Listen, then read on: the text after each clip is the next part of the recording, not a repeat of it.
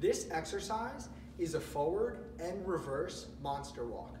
So to start, you're going to need a looped resistance band like this one. You're going to place the resistance band around the legs, and I'm actually going to show you 3 different positions that you can place this band, from easiest to hardest, or in other words, from least challenging to most challenging, okay? This first position right above the knees is going to be the easiest or the least challenging.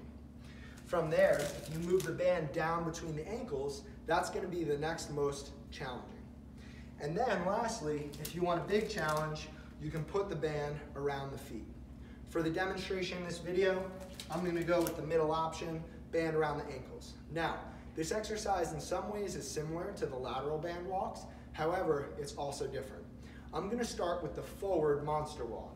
So, I'm going to back up slightly so that you can see me in the frame.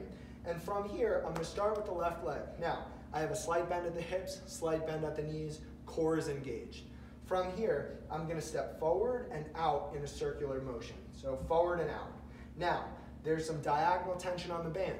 What I'm going to do then is step forward and out with the right leg. So there we go. Now again, there's some diagonal tension. I'm going to step forward and out with the left leg. Okay? I'm going to repeat that process. And when I get to the end, I'm going to go backward. So we're just going to reverse the process. In and back. In and back.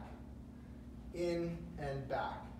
Okay? So the idea with this exercise is that you are controlling the tension on the band.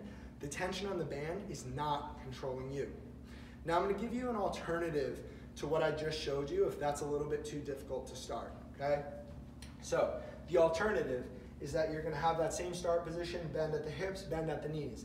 Now, you're going to step out, just a diagonal out 45 degrees, no semicircle motion there, just straight out.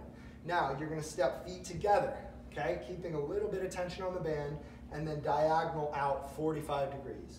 Back together, diagonal out, 45 degrees. Back together, diagonal out, 45 degrees. Now, to come back, it's just the opposite. 45 degrees back, nice and slow, bring the feet together. 45 degrees back, nice and slow, bring the feet together.